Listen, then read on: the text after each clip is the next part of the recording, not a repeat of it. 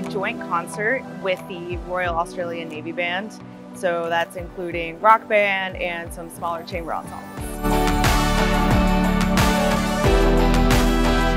Playing with the Australians these past couple weeks has been very motivational, kind of confirming what we do. You know, we love it. Other nations love it. We're all doing the same thing. We all have the same goal of bringing people together just across the world.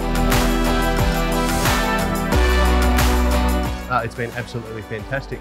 We got together for one day of rehearsal to prepare for both of these gigs, and we've just also finished this morning a shared chamber music ensemble, so we're very productive in that one day, and I think that's absolutely a sign of just how well we work together.